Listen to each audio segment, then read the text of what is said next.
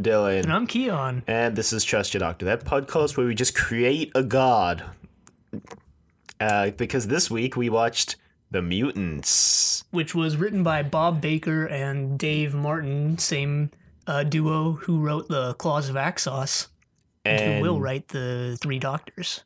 Oh, I didn't know that. Yeah. And directed by Christopher Barry. And aired in April and May of 1972. Continuing right off from the last serial, which is obvious that they would air right in succession, so I don't know why I felt the need to mention that. Okay. Sure. I just want to preface this by saying I loved this serial. This is honestly one of my favorite serials, except I felt they dropped the ball in episode 6. 1 through 5 were pretty much perfect. Yeah, I disagree. I just thought it was kind of mediocre, and I feel it didn't hit its stride till the middle of episode 5. Although I agree that episode 6 just pulled that ending out of... It wasn't nowhere, because they did set it up, but it felt like it was out of nowhere. Well, they set up...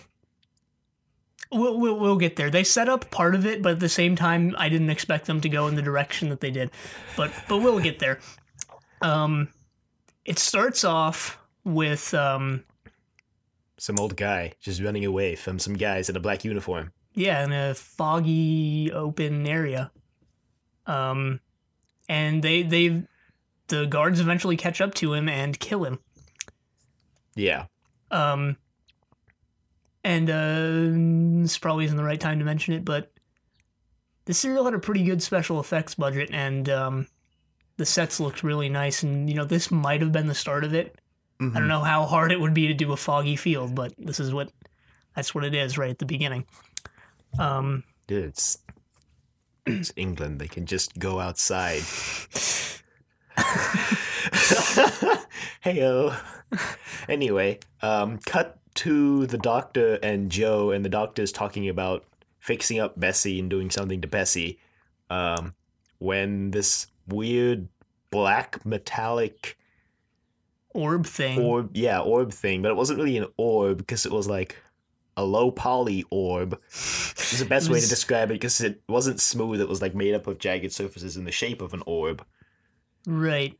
And that just materializes right in front of them. And this was one of the first things I felt this serial did right. And it's a small touch, but it was a nice little opener there that we never really seen the likes of before. It's just the Time Lords again. Yeah, but they did this before in Colony in Space. Yeah, but have we seen an orb that... I don't know, I like the whole deliver the orb to the specific person who it'll open for thing. I thought that was a neat little touch. They're not just going somewhere to hopefully guess what's going on and save the day. No, this... That's basically what they're doing still. But they have this specific objective with the orb, and then it comes into play later with the tablets, and I thought that was pretty cool. Who knows why and how the Time Lords had the tablets, but whatever. Well, I mean, the BBC website brings this up, which is just the text ripped from the discontinuity guide, but they're like, this begs the question, like, why did the Time Lords just deliver the orb straight to the guy it needed to go to? Why did they need the doctor to take it? They probably just wanted to put the doctor through some more over-convoluted crap.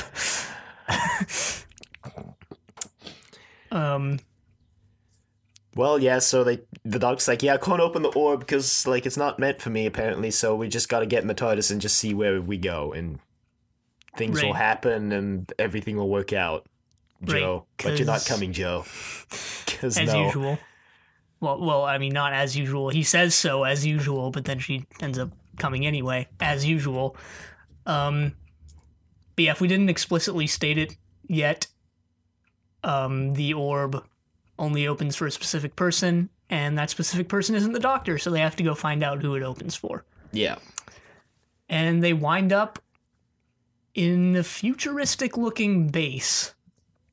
Yeah, some sort of thing set somewhere. I don't know. It's vague, but we find out later, I'm just going to say it now, we find out later that it's a satellite orbiting an alien planet. Yeah, something like that.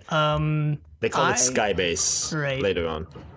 I don't know why I thought this, but I thought it was somehow connected the planet, physically. But Interesting.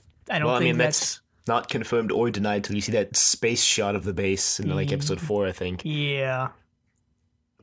And that they ended it with that I wish they overlaid the credits on, but whatever. Oddly specific request, but okay. Looked cool. We only saw it for like 3 seconds. Anyway. Yeah, and then like 20 in episode 6, the really slow refueling scene, but we'll get there. The Doctor and Joe start meandering around the base because no one's around, so they need to find out what's up as usual. So they start exploring. Yeah. And there's on the base there's like a conference going on, some sort of peace conference with the Solonians, and there's Solonians are the indigenous inhabitants of the planet, by the way. Some sort of peace conference going on, and there's like an administrator guy who is administrating the conference. That's his name. Yeah, we find out that we don't find this out till later, but I think it's necessary to explain it now that this is in the 30th century, I believe it was, and Earth has colonized other planets, such as Solos, where this is taking place. Yeah. And they have basically exhausted all they can. They've exploited Solos all they can, so they're ready to pull out, and the Earth Empire that we learn exists is on the decline, so they want to cut their losses, I guess, and pull out of Solos, and they're having this conference to decide the terms of it. Yeah. And there's 2 main Solonians who are involved in this, Kai and Varen. Varen. I think they kind of went back and forth in the pronunciation. It's Varen most of the time, though. So Kai, I believe, I don't know exactly why I thought this, but I think it was implied that he was some sort of not prince, but just some royal who was deposed, or some sort of chief or something, or at least some form of leader who is not in Varen's, who's not part of Varen's. Well, I village. assume because Varen has his own little village thing, I assume Solos is. This is what I assumed, is that Solos is made up of a bunch of little villages, and tribes or whatever. Kai is like all mutated or something, so he's like the last one left. I think somebody mentioned he was like one of the only ones from his tribe. Right, he mentioned that later with Joe. But I assumed like they had all mutated or something. Yeah. So we learn in this first scene where Kai and Varen are butting heads that the Solonians are mutating into weird monster-like creatures that are colloquially referred to as mutts. Right, by the humans. Yeah. Well, I think also by the Solonians, actually. Pretty sure Varen uses the term. Yeah, well, Varen is obviously prejudiced against the mutants anyway, so... Yeah, I mean, even the Solonians dislike the mutants because, well, they're transforming into weird bug-like creatures. Yeah, well, I mean, I guess we should bring this up now since it's like a main theme, but this serial was written based on apartheid-era South Africa. Yeah. So that's why there's a lot of comparisons to be drawn between the humans and, you know, the whites of apartheid of South Africa. And then, obviously, they've got segregated transport systems, which will come up in a second, that one side is for the Overlords and the other is for the Solonians. You got your oxy mask on? I just couldn't stop staring at that sign whenever it showed up. But originally, apparently, it was a lot more overt, the parallels, but Barry Letts was like, yo, we gotta tone it down a bit. I read that he just wanted a more sci-fi focused serial. Yeah, which also involved toning it down a bit. So. Yeah. And I also read that, and I didn't know this when we watched it, but God, and now I'm blanking on the name. There was another serial based on apartheid. Well, it wasn't based on apartheid. It was based on like Native American colonization. No, it wasn't Colony in Space. It was there was another Savages. one. You're right, the Savages, way back in the first Doctor. The one where Steven decides to just become king at the end. Except that one was a lot less obvious than this one is. This one is like pretty hit you over the head with the theme. Well, yeah, it's at least more blatantly obvious than the Savages. Yeah. I'll say that. But right, anyway, Kai and Varen are butting heads because Kai just doesn't trust the humans whatsoever, whereas Varen's entered a sort of a deal with them. An underhanded deal, as we learn later, but a deal nonetheless. But Kai just outright hates all the humans, which is understandable because they arrived at Solos, exploited it for its minerals, and then kind of just want to back out. They don't really want to back out. They want to turn Solos into an Earth-type planet. So basically kill off all the Solonians anyway. Well, the Marshal wants to do that. Yeah. The Administrator... We don't learn... Well... The Administrator doesn't really have any motives. He's just kind of there to get assassinated at yeah, peace conference. For all we know, he could want Solos to be terraformed. I don't think terraform is the right word, but atmospherized. That's not even a real word. Atmosphere. Well, anyway, there is an announcement over the intercom that there's been an intrusion in Sector 4, which turns out that's where the Doctor and Joe are. Turns out it's actually Sector 9, but that comes up way later. That's never revealed. It just looks like a 9 on the wall. Which is weird, because when they switch to Sector 5, which is where Stubbs and Cotton are when they get the message, it looks definitely, clearly like a 5, but I guess they just didn't have the budget to make 4 look like a 4. Well, no, the 5 was clearly an S. No. Dang, you must have been on some heavy drugs while watching this. Wait, they didn't have the budget to make the 9 look like a 4? I don't implying know. that it's harder to make a 4 than a 9?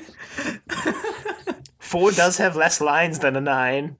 Which would imply that it's easier to create a 4 than a 9.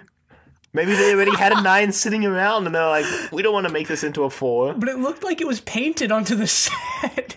It looks like it was in the same font as like the War Machine's opening, though. Yeah, it did. Either way, generic sci-fi font number 1. Nothing to do with the cereal, but it has everything to do with the cereal. But yeah, Stubbs and Cotton. Stubbs. Yeah, I thought his name was Stubbs for the entire. I thought it was Stubbson. So. Well, Cotton called him Stubbsy. I guess because they were best buddies. But I loved Stubbs and Cotton. Yeah, apparently Stubbs and Cotton are pretty polarizing characters, because some people think their acting just sucked and they just couldn't act for, scraps. And then some people thought they were the most nuanced characters in the whole serial, so... Well, I won't argue that their acting was all that great. Because I didn't think it was. Especially Cotton. Wait a minute, we're in the fuel room. Accurate. Accurate. Anyway, they were just the comedic relief of this serial, and they were the Benton and Yates of this serial, except they were way more awesome because they were guards, but they weren't incompetent. Well, Benton Yates' shtick is to be incompetent, so you can't really... No, they were the Benton and Yates in that they were the comic relief duo of this serial. Okay, because I was going to say, you can't really compare them because Benton and Yates are meant to be incompetent. Like, that's their thing. Whereas Cotton and Stubbs are meant not to be incompetent. Yeah, I just meant that, their inclusion might have been that they wanted to add a Benton and Yates type dynamic to this serial. And when they couldn't because... Which briefly touches on the fact that the big Benton and Yates don't appear in this serial again. Right. We've gotten 4 serials now without word from Big Yenton. Yates and Benton. Right. They haven't appeared since Day of the Daleks, in which they played a very minor role. So I'm still hoping that they get their, use the expression again, time in the sun. Probably next week. Or during the 3 Doctors, because, I don't think Jamie and Susan decide to show up, unless they do, which would be better, to be honest, but anyway. Well, I know when the Doctor's exile on Earth ends, but I'm not going to mention anything about that. Yep. Yeah, if you looked at shannonsullivan.net, it's like blatantly right there at the top of the page. just in case anyone wanted to know. But anyway, the doctor is going to the like conference thing. He sees the conference going on. He's like, I gotta get in there. I'm like from Earth and stuff. And the guard's not letting him. He's like, nope, sorry, you don't have passes. So inside the administrator gets assassinated by Varen, I think. Yeah, we find out later that, and I didn't exactly get this while watching the episode. It wasn't a huge detriment to understanding the plot, but we find out that Varen has been plotting behind the scenes with the Marshal, who I don't think we've mentioned yet. No. Who is... Well, we vaguely mentioned his plan was to re-atmospherize the... Yeah. So the Marshal is a Marshal on Skybase, obviously. And he has his own agenda, different from the Administrator. Mm-hmm. He basically just wants to kill off all the Solonians in order to make Solos's atmosphere more hospitable. Because if we didn't mention it, humans can't breathe the Solonian atmosphere, and that's briefly touched upon in the first scene, where the Marshal and the guards, who I think were Stubbs and Cotton, yeah, I'm not sure, and Cotton. They were wearing masks in the fog, mm-hmm. and I think they took off their masks. One of them took off his mask, and the other reminded him to put it back on or something like that. Yeah, I think the Marshal took off his mask. Because it was the Marshal and Stubbs and Cotton. Yeah. Down at the beginning. Yeah, I don't exactly remember, but... Yeah, anyway, the administrator just gets assassinated, and Kai makes a break from the room. The doctor's standing outside, and he accidentally touches the orb, and it starts opening. The doctor's like, wait, this is for you, come back. And then this Kai kidnaps Joe, because Joe runs after him. He's just like, well, you're my prisoner now, let's go. We're going down to the surface. That's how episode 1 ends. Yeah, we forgot the scene where Stubbs and Cotton are supposed to go investigate the disturbance in Sector 4, but they're playing checkers or something, or I think it was chess, actually. And I think Cotton convinces Stubbs to just stay and keep playing, and they announce over the intercom again that they need to go this time, so they eventually make their way over there. Yeah. I like that. They have that comic relief aspect, but they're also pretty cool characters in the end. Subpar acting aside. Stubbs was a little better than Cotton, but not by much.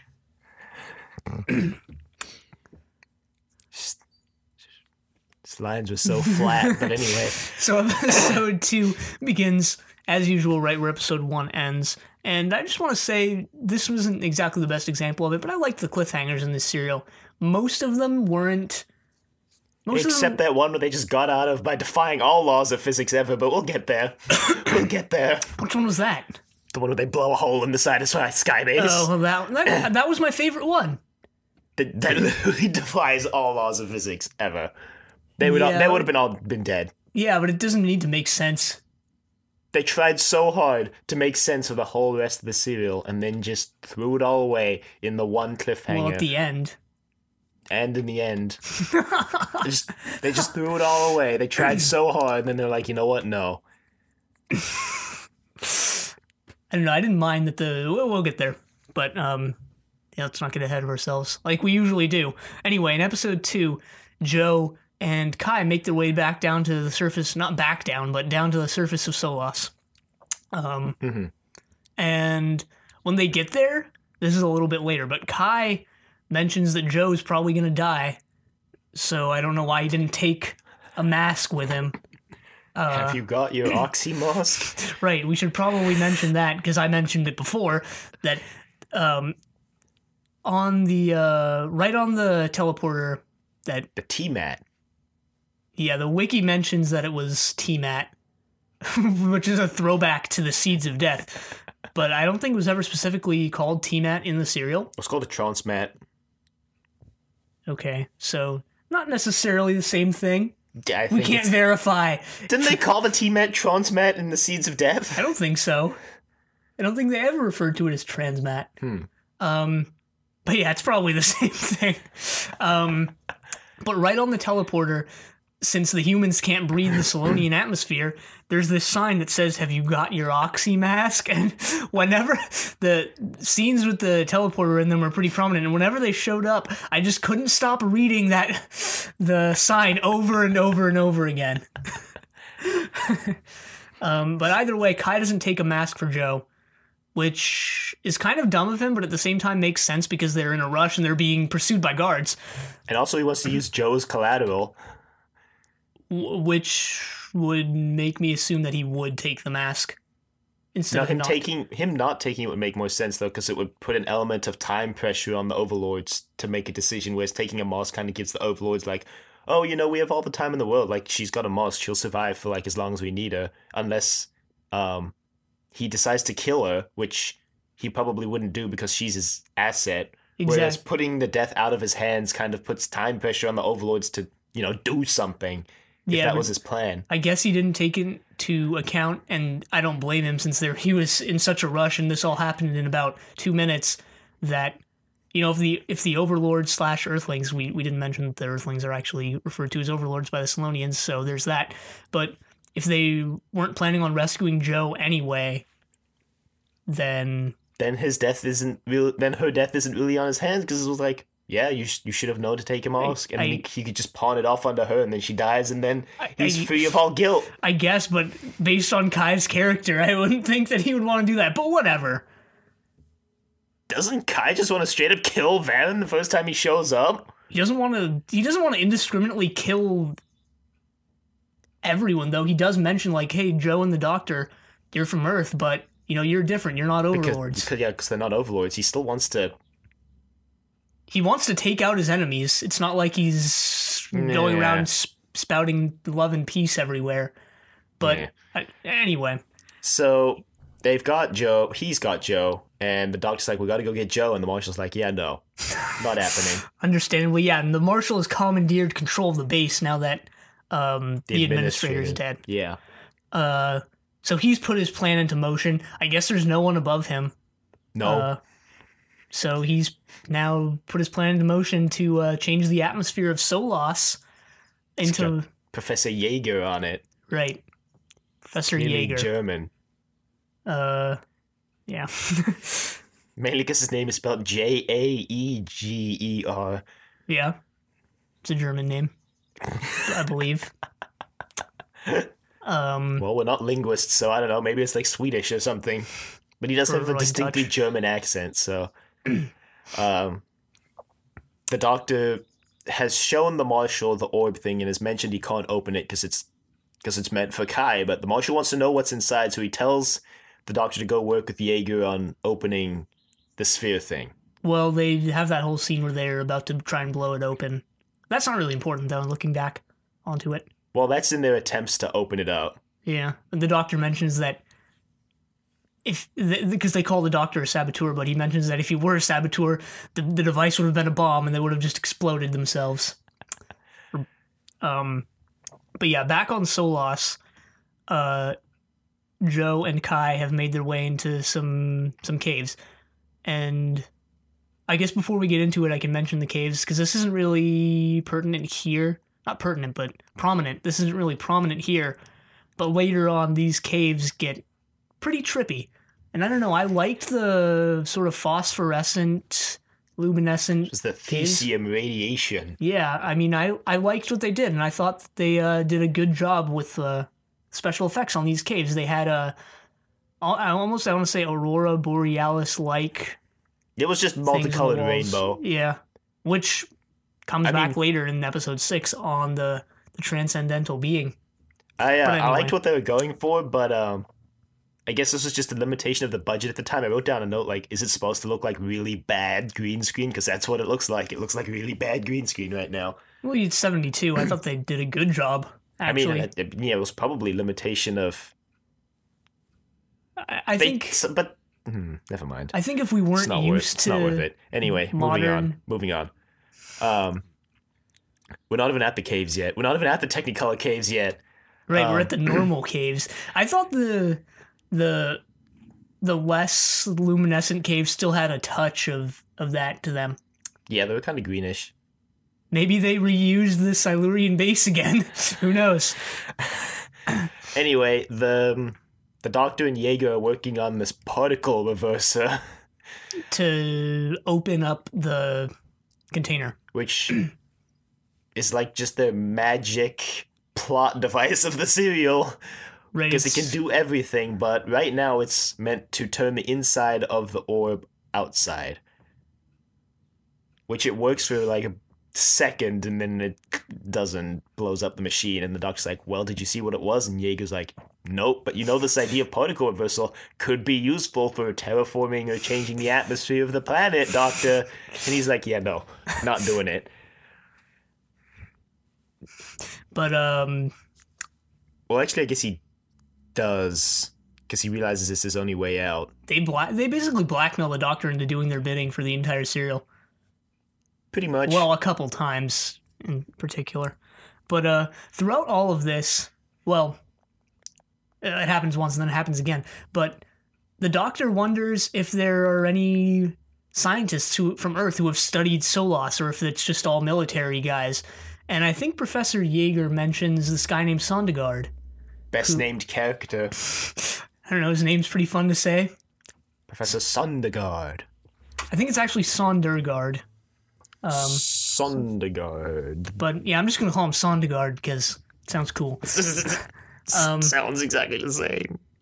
No, Sondergaard.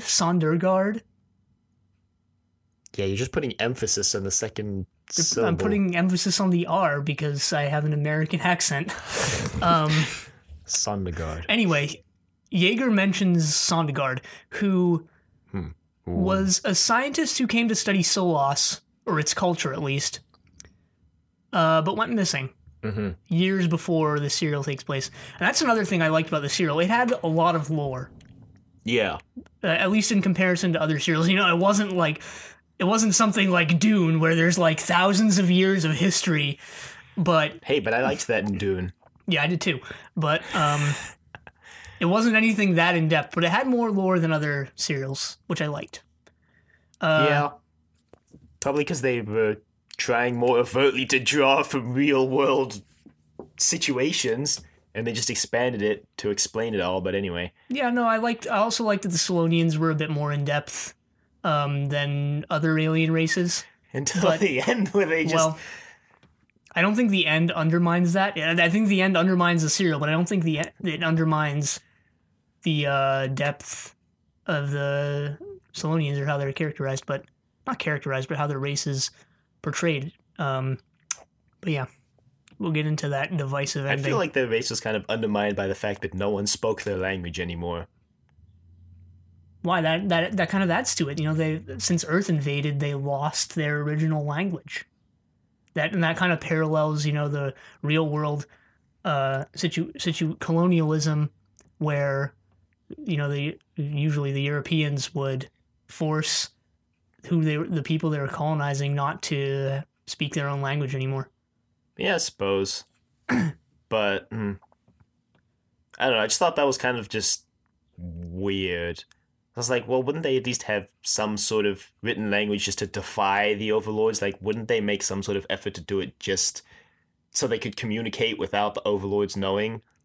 Like, because, that happened too in colonial times. Well, in the U.S., Yeah, I don't know much about the situation in South Africa.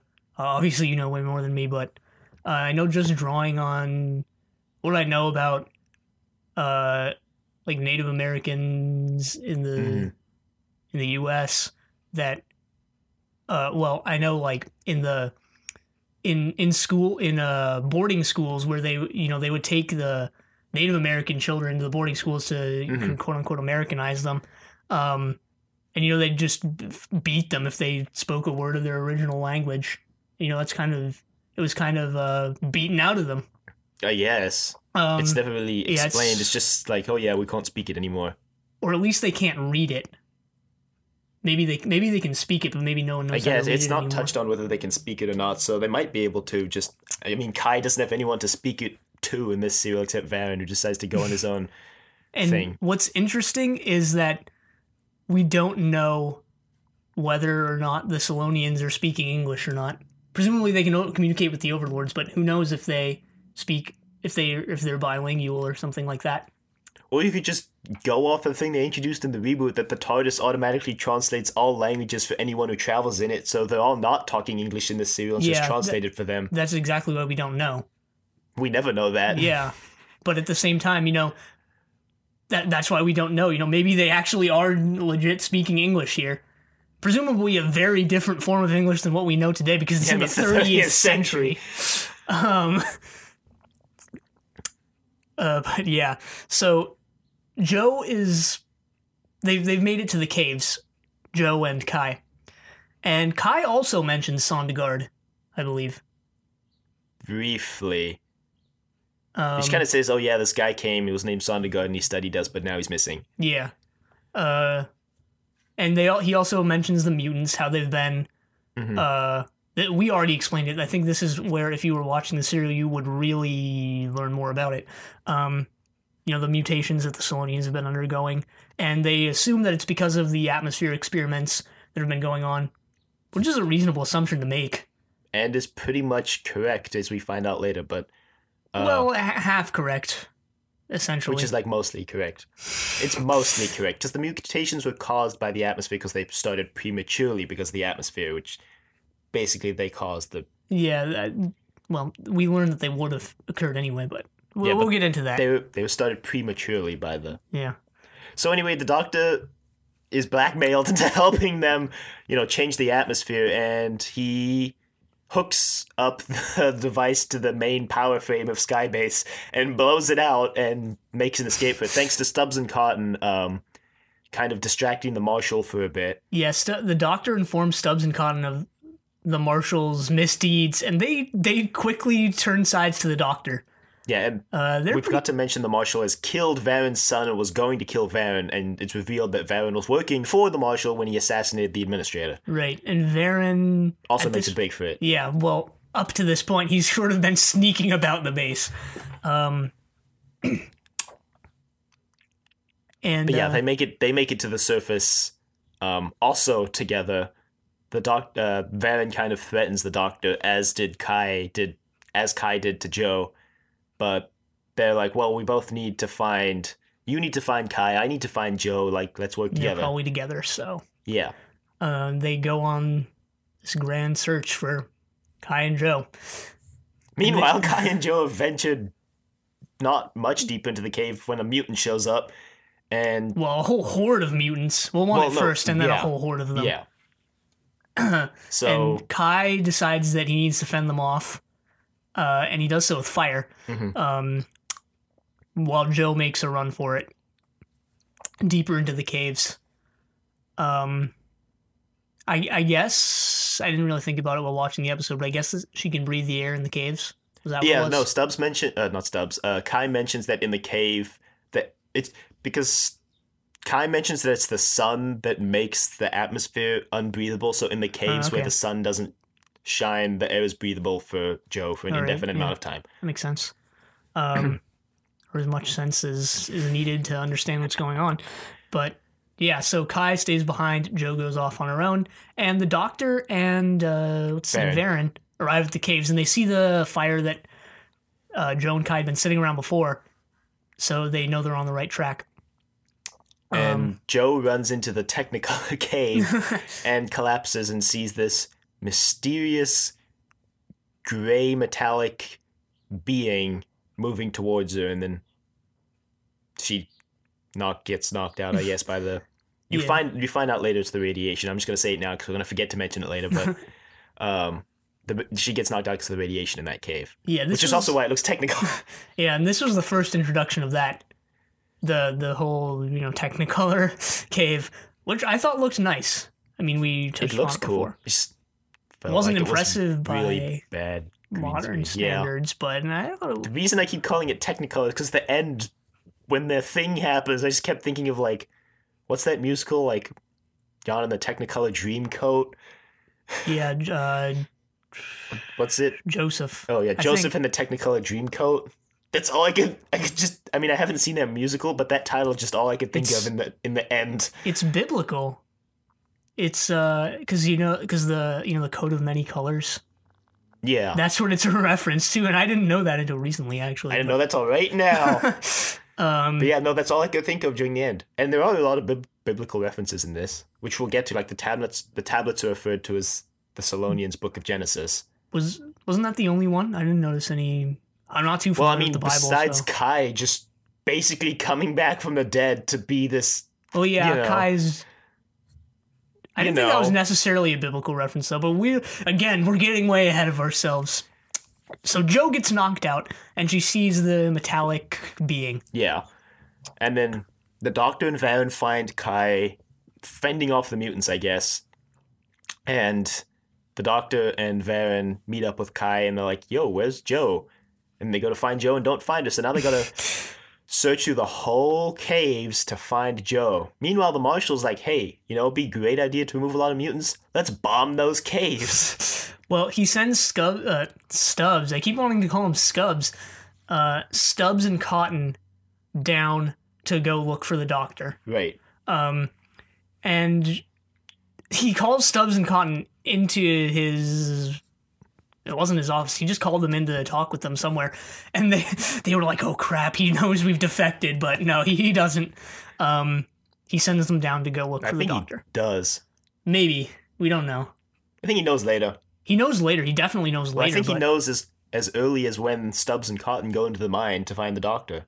Well, yeah, that's when he indisputably finds out, but we don't know if he knows yet. He might. I think he knows.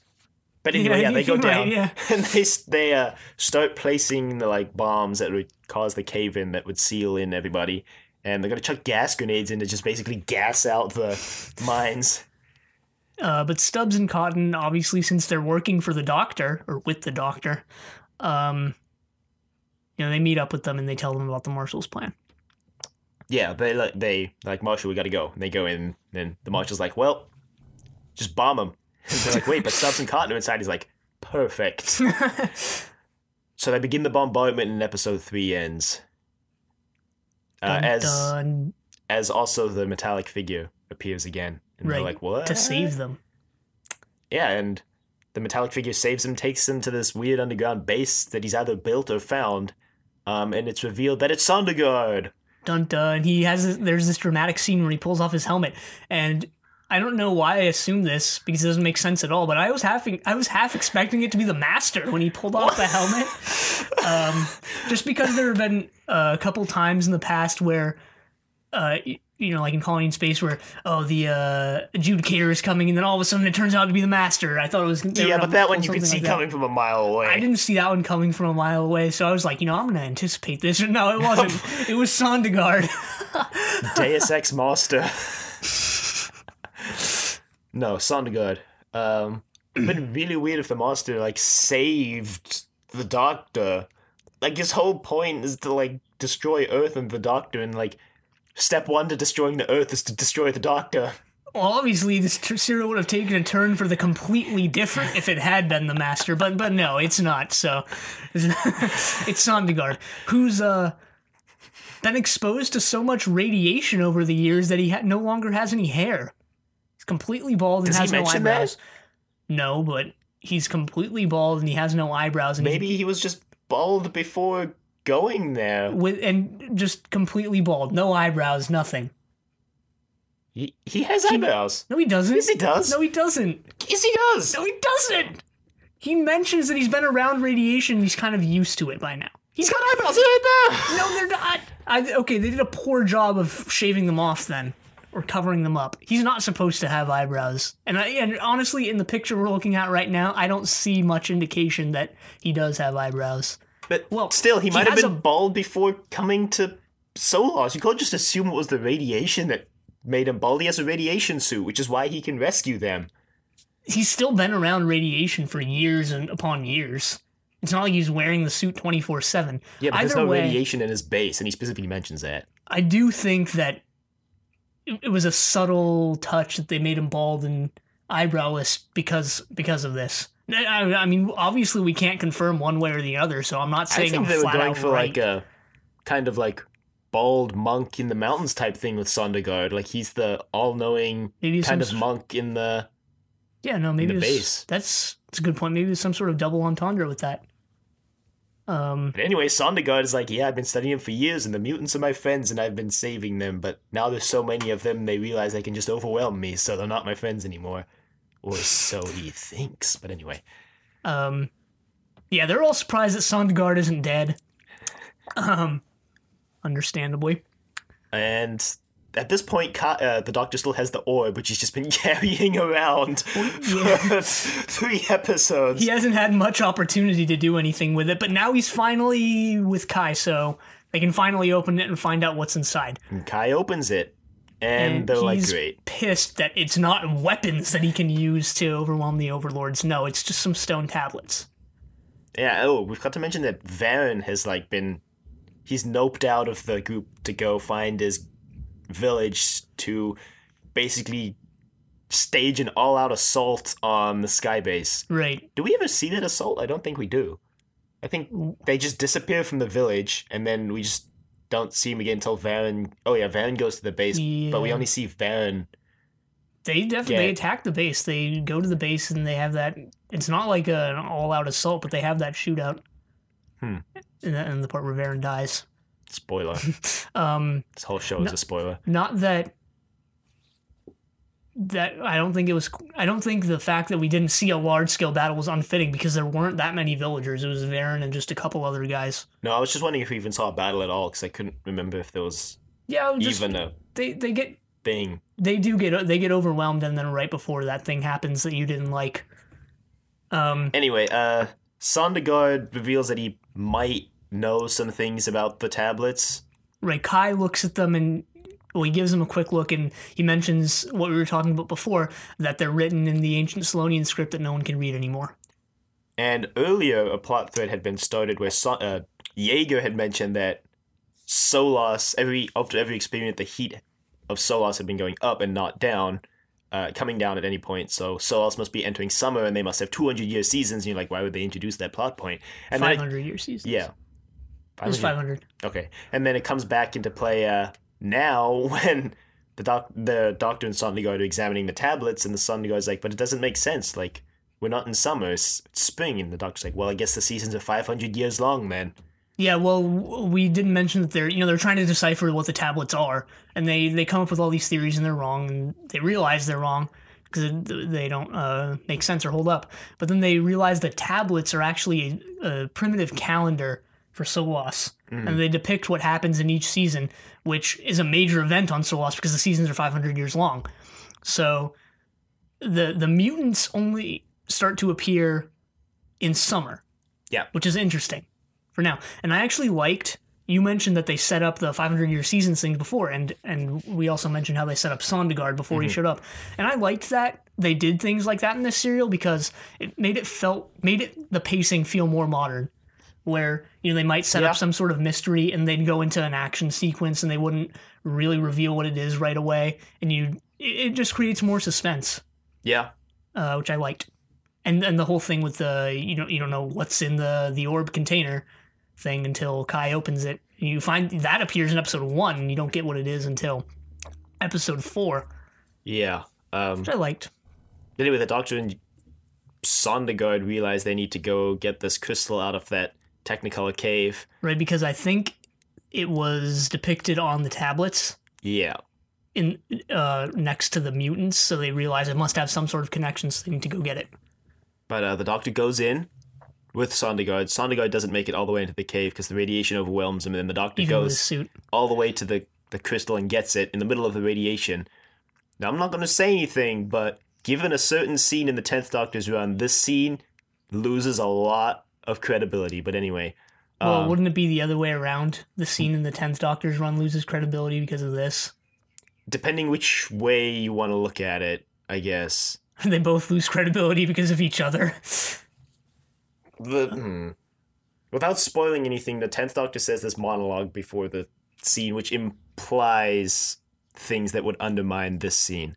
Well, we'll talk about that in 3 years, but anyway, the Doctor takes the crystal back to Sondergaard, and they start to study it, I guess. And meanwhile, before they even went to the caves, Joe, Kai, and everyone else has gone out this emergency back exit, which is like a hole in the ceiling. They confront some guards who'd been sent from Skybase. And Stubbs is like, "It's me, Stubbs. You don't want to shoot me." And they're like, "Yes, we do." So they overpower the guards and they kill Stubbs. That's not yet. Is it? He doesn't get killed in the caves. He gets killed on Skybase. He gets killed in episode 5. But yeah, now... But Stubbs dies anyway, because they go back to Skybase because they get captured when they get to the surface. But we also didn't mention that the Marshal has bugged in some way or the other, it's never explained, Stubbs and Cotton, and now 100% knows about their mutiny. Which is why he orders them killed, obviously. Yeah. But the Doctor and Sondergaard then are like, well, we better go meet up with the other, Joe, Kai, Stubbs, and Cotton. And they get to Varen's base and they're not there, so like, well, if they're not here... Village. Yeah. They're probably on Skybase because they probably got captured. I liked... the way the village looked. I think it was a set. It was supposed to be out. It's a village, so obviously it's outdoors. I think it was a set though. I'm pretty sure it looked like a set. Certain and we only saw it from one angle. So, but I thought it looked pretty nice. It looked very desolate, which was fitting. And it just looked they run all down. had left. Yeah, it just looked run down, which I liked. You liked a lot of things in this serial. It's better if you just said what you didn't like. Episode 6. So anyway, the Doctor and Sondergaard stays behind, and the Doctor goes to Skybase with the crystal. Yeah. Meanwhile, the bombardments are still going on. Because the Doctor and, Joe and Cotton, after Stubbs has been killed, there's an investigator from Earth coming to investigate Skybase, and Joe and Cotton have managed to overpower the guards holding them and get a message to them accusing the Marshal of basically destroying the planet, so to speak. Yeah, this isn't episode 5 now. Yeah. Episode 4 ends with our intrepid group in like a room, and the Marshal decides to just shoot at Varen, misses, blows a hole in Skybase, and then everyone almost gets sucked out, but only Varen flies out of the hole. Right, Varen's invasion force comes into Skybase. His invasion force of like 6. But I guess I was unsure while watching this because it's kind of ambiguous. Or they didn't really portray it that well. I guess Varen's half-mutated villagers kind of just die. They're shot or something. And then the whole thing happens where Varen just gets shot out into space, a la Katarina. Oh, now there's a throwback. I don't know. I kind of liked... Well, I'll at least talk about the special effects in the scene first. I liked the space scene. I thought it looked nice. It was possible. It was better than the ones we've seen before. I don't know. I thought it looked... putting myself in... Obviously, I wasn't alive in 72, so I can't put myself back in that time period, but I felt for such... Well, I felt for the time it probably would have looked nice. Yeah, I just feel like a lot of the special effects in this serial suffered because the Sea Devils also overran on budget, and they might have drawn some from this serial too. Did you think the special effects were too abrasive, maybe? I didn't, but I'm just wondering maybe that's why you didn't like them. Because they were a little bit... They could be considered over the top. I just felt like we've seen better on the show, and I felt like something caused them to suffer in this serial because of that. Well, And the reason we specifically saw better right in the end, like, the evolution and then the thing, that was like some of the best special effects we've seen so far, but then like the rest of the serial's kind of like, what happened? Well, they'd obviously have to budget it out. But I don't know, I like the visual style they were going for. With the rainbow, I don't want to call it a motif, but motif. Well, it was because it was the radiation. The radiation was rainbow, and the radiation is what...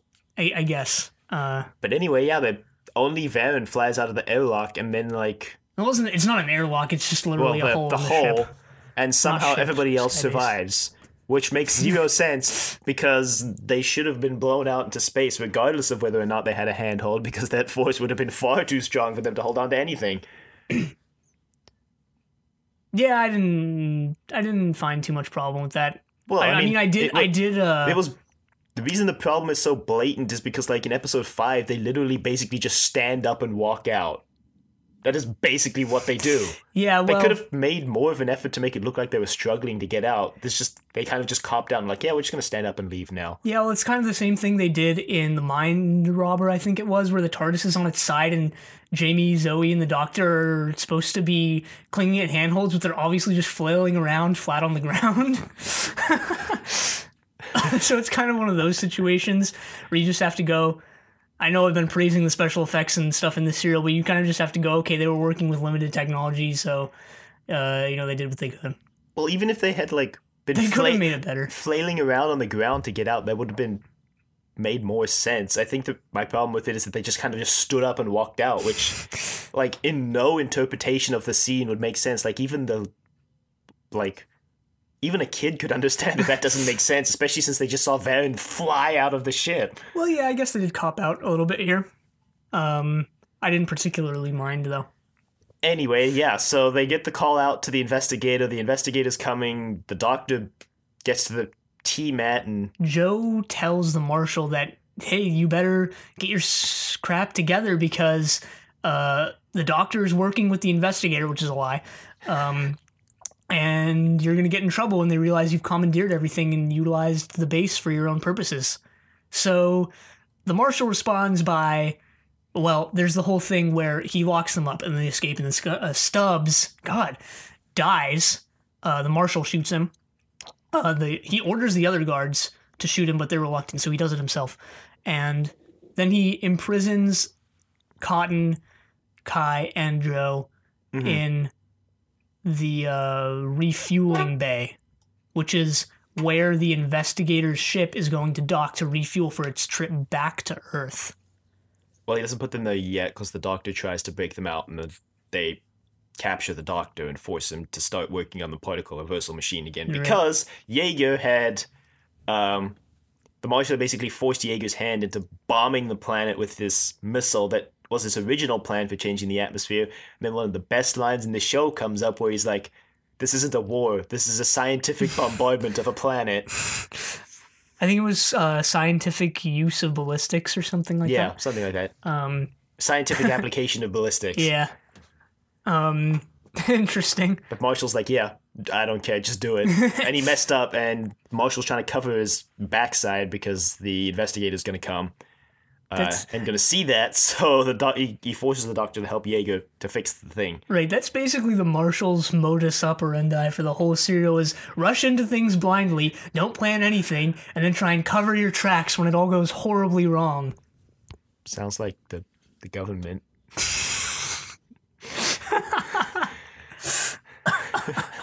All right.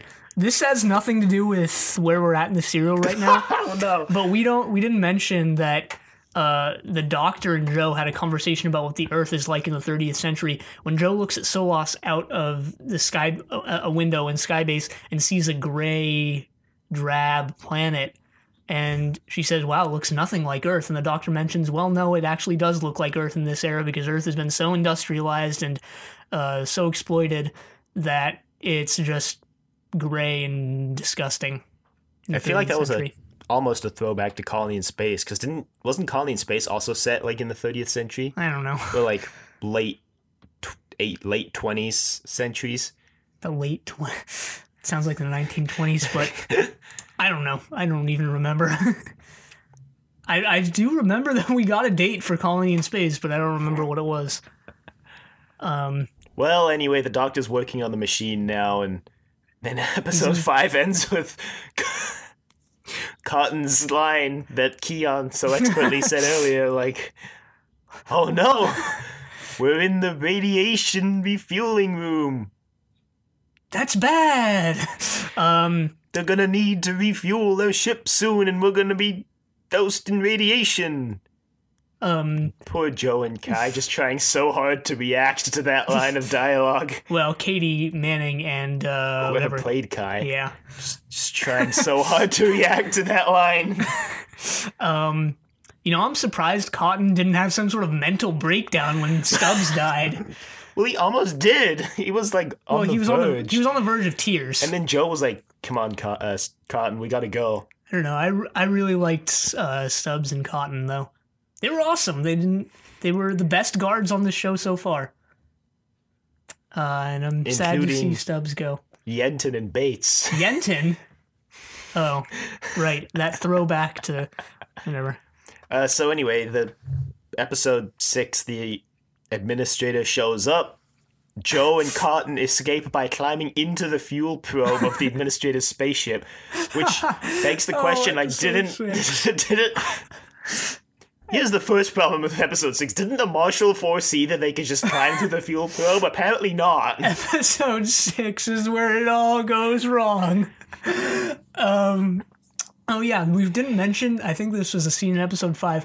This also has nothing to do with what's going on currently, but I liked the scene where, I don't know why I liked this, but I liked the scene where the Doctor was inserting those clear rods into the thing. Into the device. Yeah, I don't know. The smallest mistake could, and then Yeager almost drops, and he's like, the smallest mistake could blow us up and reverse the entire space station. You know, another of the particle reversal's magical effects. A third of which is apparently fixing the atmosphere of the planet, even though I don't know how that relates to turning things inside out, but whatever. Yeah, I don't know. I like the scene where he was inserting the things, but yeah, like I mentioned a minute ago, episode 6 is where it all just goes to hell. Joe and them escape, through the fuel probe, and I think, I'm not sure. This is just a nice little touch, I believe, that isn't exactly pertinent to the plot, but makes sense because Cotton mentions that they're going to refuel the ship with, I guess, thalassium. I think that's what it was called. Thesium. Yeah, which is what they were exploiting, what the humans were exploiting Solos for, the mineral, which is also the thing that causes the thing to happen in episode 6. The mutation. Yeah. Which is a nice touch. What powers the crystal. Yeah. So the Doctor's like hanging onto the crystal still because he still doesn't quite know what it does, but he thinks that Kai will be able to help figure out what it does, which is why he went to the sky base. But so the investigators arrive. The Doctor's like, at first the Marshals pretty much got the Doctor saying whatever he wants because Joe is kind of chilling in the radiation room, but they escape, so they show up. Now the Doctor flips sides, like, yeah, I accuse the Marshal of and Yeager of destroying this planet and exploiting it. And the investigators are like, let's hear your testimony.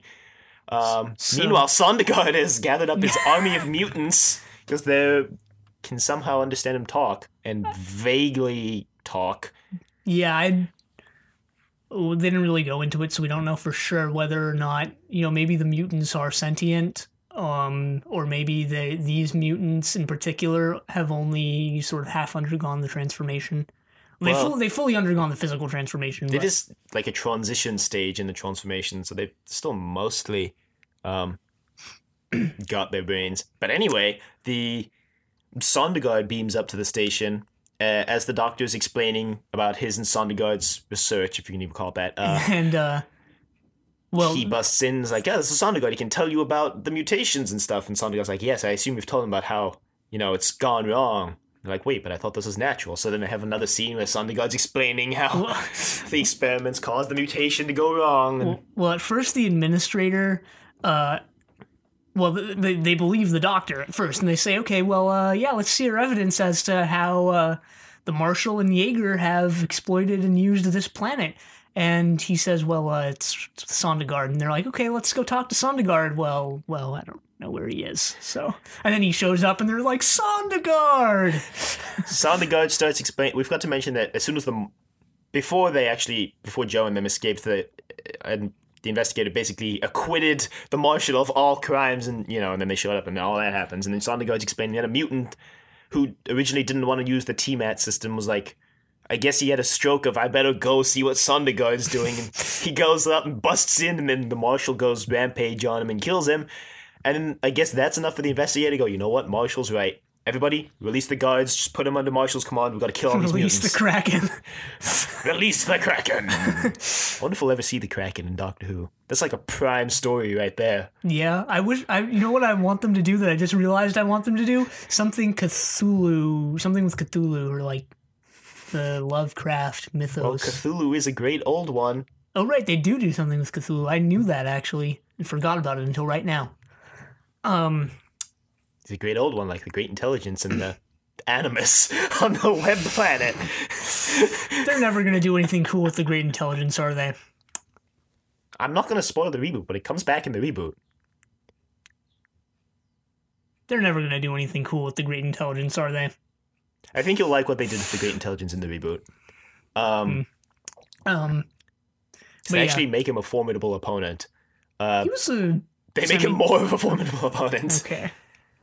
So anyway, yeah. The Doctor and Sondergaard escape into the laboratory. Right, I think they explain the transformation process. Well, they don't actually until later. They figure it out in the laboratory. Because they use the particle reversal machine the Doctor built earlier to reverse the sphere to analyze the crystal, and they realize that the crystal is the key to the mutation. So he gives it to Sondergaard to go give it to Kai, who's currently been locked in the radiation room again. But the Marshal shows up and is like, no, Sondergaard, gotta send you to the radiation room. Little does he know that it's his downfall. Yeah, so Sondergaard gets sent into the radiation room, and like we said, and Kai is in a state of distress, and they mention that he's even worse than he was the first time he was in the room. Mm-hmm. But I thought this was a little bit strange because maybe I just wasn't paying enough attention, but the first time they were in the room, it didn't look like he was in any sort of distress at all. There was that scene where Cotton sort of helps him into the refueling pod. That might have been it, but I didn't... They either made it too subtle to notice, or they just didn't do it. And I think they're just kind of referencing the fact that he's been in there before, so the radiation is going to have a more potent effect on him the second time because he's already had a dose of it. Or at least further the effect. Yeah, but anyway, Sondergaard gives him the crystal, and meanwhile, in the room, the Doctor is reluctantly building the machine again, and the Marshal is all smug and happy, and the investigator's like, what's going on? Marshal's like, you're going to be the first inhabitants of New Earth. We're going to send word to regular Earth that your ship got destroyed on the way here, lost of all hands, and you're going to be the new colonists. And at this point, it's clear the Marshal has gone off the deep end and is not coming back. And he also mentions, and I disliked this, he mentions that, he'll be the new ruler of Solos. When the people from Earth come, he's going to be instated as a king. Or something along those lines. And prior to this, the Marshal's plan had just been, get in good with the humans on Earth by doing what they want on Solos and getting power that way. But instead, they just pulled a, I'm going to take over the world thing at the end, which I didn't like. Because he wasn't necessarily... He was vying for power. I'm not saying he wasn't power hungry. He was definitely... I think he power hungry, but... got drunk on power when he... when the investigator was like, better just cede all our troops to him. I think he got drunk on power and realized that why should he cede to the humans when he can just take over this planet? I mean... Yeah, that's what I liked that they weren't going for that before. I think it makes sense as an evolution of his character. Yeah, I'm not arguing that it doesn't make sense. I'm just arguing that I didn't like it. Okay, but anyway, the crystal turns... Well, the Doctor's like, okay, well, I guess I'm going to do this now. And the Marshal's like, wait a minute, I don't trust you. Jaeger, take over. And Jaeger activates it and blows up in his face, and the Marshal's like, oh, you've done it now, Doctor. Yeah, the Doctor switches the wires, by the way. Same thing he did in the Sea Devils to make everything go haywire. Oh no. What? Are we getting to this scene the now? crystal, activates on Kai, and he turns into a mutant, then the process accelerates faster than it ever has been before. Because of the cesium radiation, because... They give him the crystal. And it also absorbs all the radiation, so it also in the process saves Joe and Cotton. Wait a minute. And that name... Wow. I wasn't going to bring that up, but anyway, we're not going to bring that up. Yeah. He basically turns into the... I don't know. Jesus, God, I don't know. He turns into... I don't even want to... He starts becoming all rainbow. He can phase through walls now. He can just phase in and out of existence. He flies through the ship to the Marshal and just zaps him with a thunderbolt and is like, yep, you're dead now. On the way there, he flies through some guards and they fall down presumably dead. He goes, like you said, he just phases into the chamber where everyone else is, zaps the Marshal with some sort of transcendental lightning bolt, and blows him out of existence. Although, to be honest, the Marshal's face when he realizes all is lost was pretty amazing. Well, the Marshal kind of gets what's coming to him. Yeah, when I was watching this and I texted you, I was like, yeah, I've never wanted a villain to die so badly for so long until right now.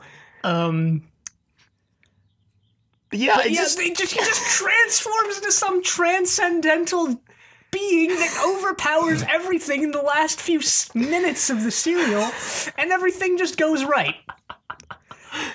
Here's the thing.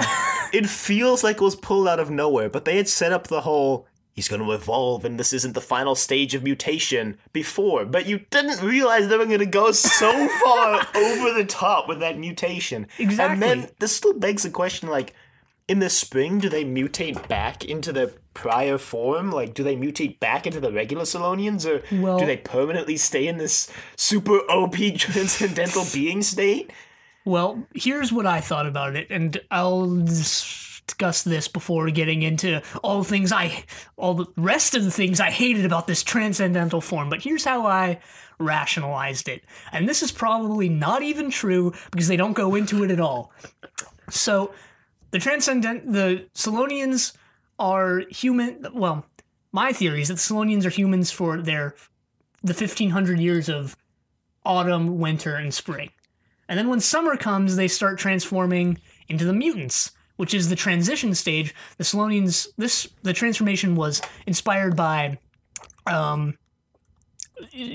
things like butterflies, right? The caterpillar stage, the chrysalis, and then the butterfly. So they start transforming into the transition stage, which is the mutants, and then eventually, sometime during the summer, slower than what we saw in the serial, because the experiments expedited the process, they would transform into the transcendental beings. And then sometime during, their seasons are 500 years, so that happens for who knows how many hundreds of years, but then sometime during the fall, they transform back into the human-like state. And I guess over the years, their civilization isn't that advanced, and they don't really know how to read and keep records anymore. So sometime over the years, they lost the knowledge that this happens, which is why the Solonians don't know why they're transforming, and they think it's a bad thing.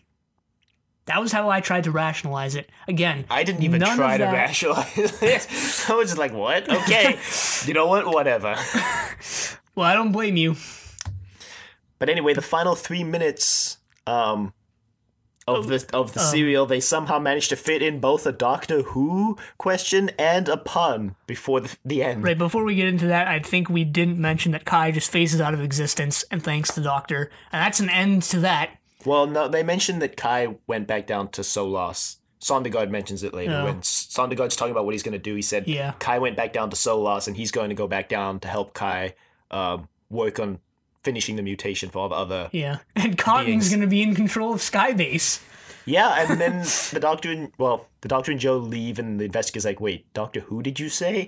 And then they get to Sector 4, a.k.a. Sector 9, and they're about to go into the TARDIS, and Joe's like, well, back into the broom closet, and the Doc's like, guess we made a clean sweep of this, eh?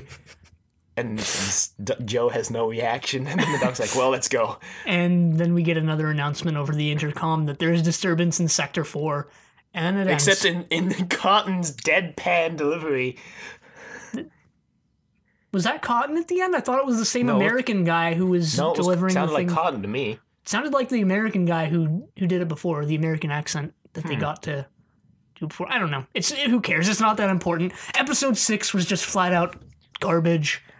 But I don't think that it well, I'll say that, they were set up to, it was set up that, okay, the mutants aren't the final form. They have another evolution or transformation. That I didn't think that was an ass pull, but like you said, who knew? Who could have possibly guessed they were going for this transcendental being?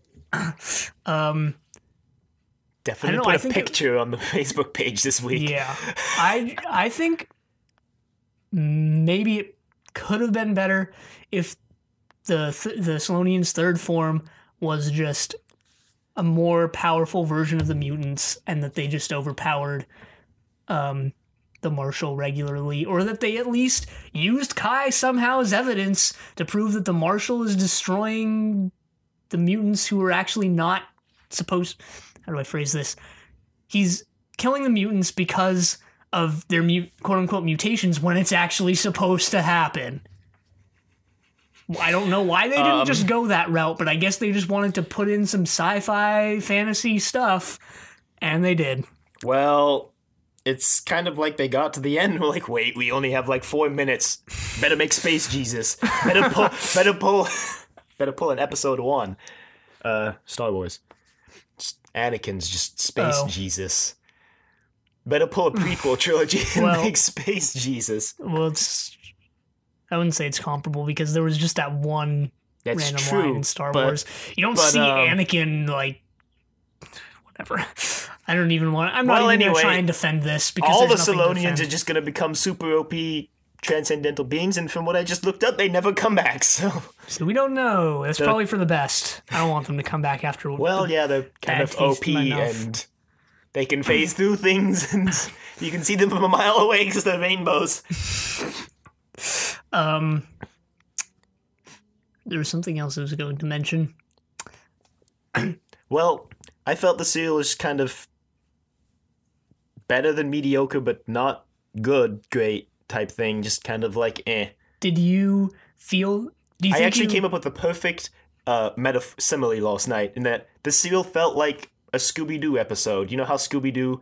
There's that scene where they're like going... There's always the scene with the doors, and they're going in the doors, and they come out the other one. That's what the serial felt like, because there was that scene where the Doctor diverts the power from the T-Met right as Joe is about to go down to the surface. And then there's the scene where Joe and Kai go down, and then the Doctor and Varen just miss them, and then they go down, and they find Kai, but they don't find Joe, and then they find Joe. Oxy mask on? And then they find Joe, and then they find Sondergaard. It just felt like there was a lot of just... It was a lot of back and forth, and I can understand why someone wouldn't like that. I don't know. I liked the setting though, so I didn't mind. But what I was going to ask was, did you feel that that episode 6 undermined? Did you not like the serial because episode 6 sucked, or did you already not like it before? No, I already thought it was just mediocre before I even went into episode 6. I didn't start like getting into it till episode 5. And then I got to episode 6. It was like, great.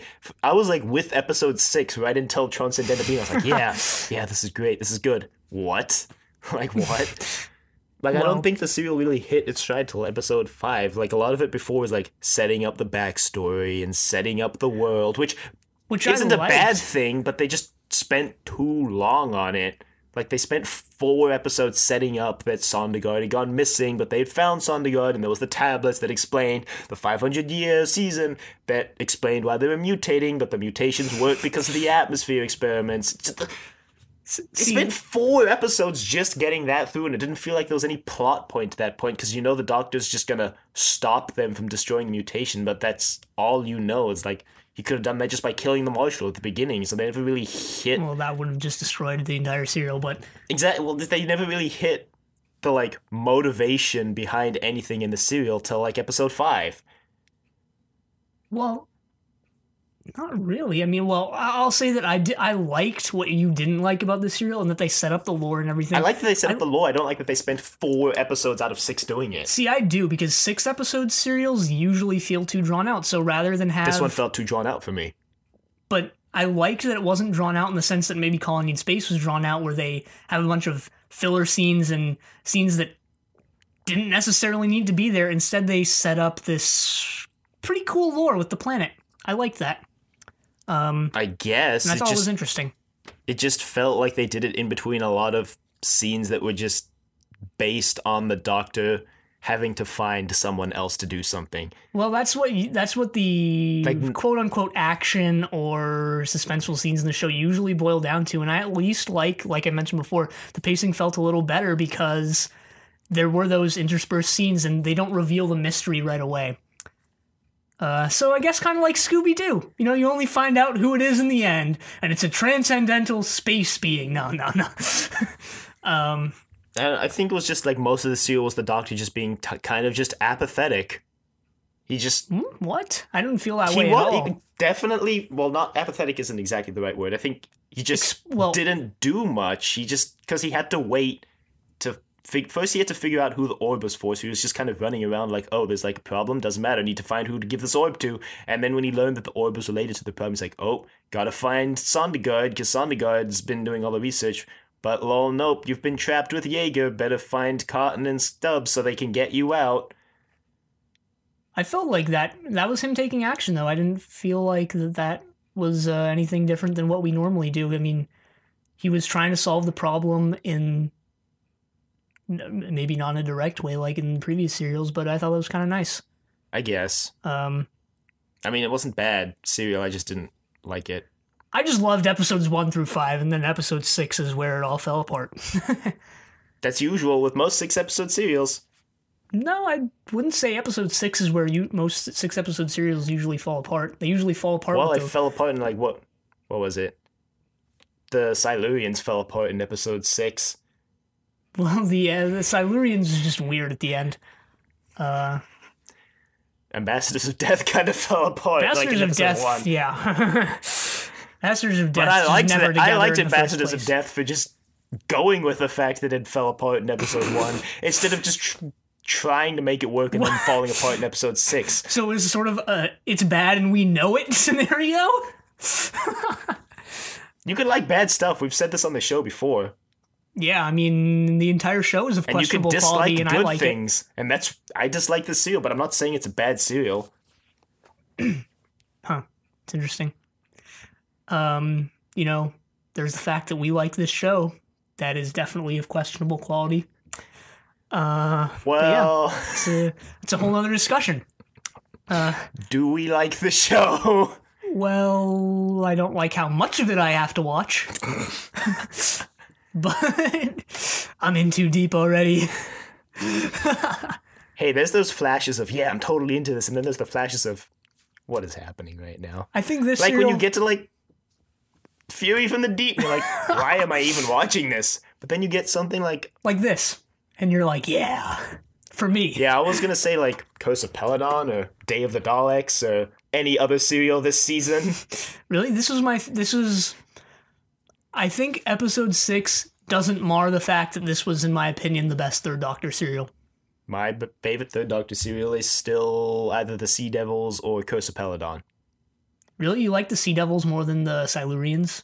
Yes. Because I think it took the concept and it did it better. Even though it was rehashing a lot of it, I felt it did it better than the Silurians did. I felt it did it slightly worse than the Silurians because of stuff we mentioned in last episode, so we won't get into that here. Yeah, obviously. But yeah, I guess my final analysis of this serial is amazing episodes 1 through 5, and then episode 6, just no. Don't want. How about if someone were to want to watch this serial, I would probably just recommend that they watch episodes 1 through 5 and make up their own ending, because whatever they make up, it would be better than what they did in episode 6. What if the Time Lords just show up and use their whole we can make force fields wherever we want and their super OP other powers to do it? That better than 6. Really? Anything, literally anything. Literally everyone explodes and dies is better than what they did in episode 6. Strongly disagree with that statement. Strongly disagree. Well, email us at thedoctordecoratevegetable.com if you have any sort of comment on this serial. Write your own episode 6 and send it to us. Good serial, didn't like it. Bad serial, loved it. Whatever you want. Check us out on YouTube at Trust Your Doctor. Check us out on iTunes at Trust Your Doctor. Leave ratings if you enjoyed the show. Leave a rating if you hated the show. Either works, even if you just thought the show was mediocre. And check out the website at decorativevegetable.com. Check us out on Facebook at Trust Your Doctor and like us on Facebook. And next time, we will be watching The Time Monster, which is the final serial of Season 9. So until then, the end.